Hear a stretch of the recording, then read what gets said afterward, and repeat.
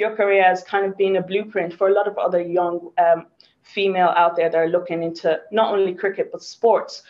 Did you know at the time, I know you were influenced by people, but did you know at the time while you were still actively playing that you were a role model for other people? Yeah, I did. And you pressured by that?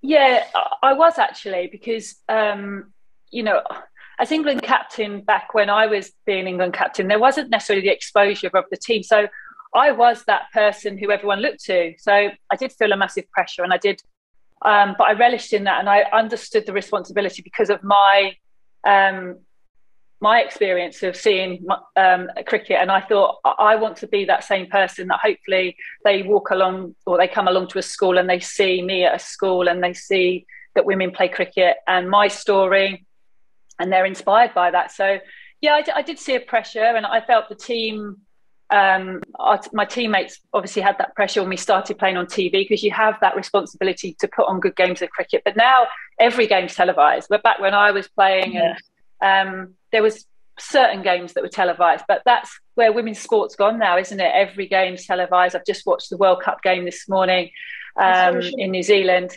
and you know, to see, I sit there so proud, and obviously hopefully young girls are watching that and having the same thoughts that I had all those years ago when I watched the '93 World Cup final.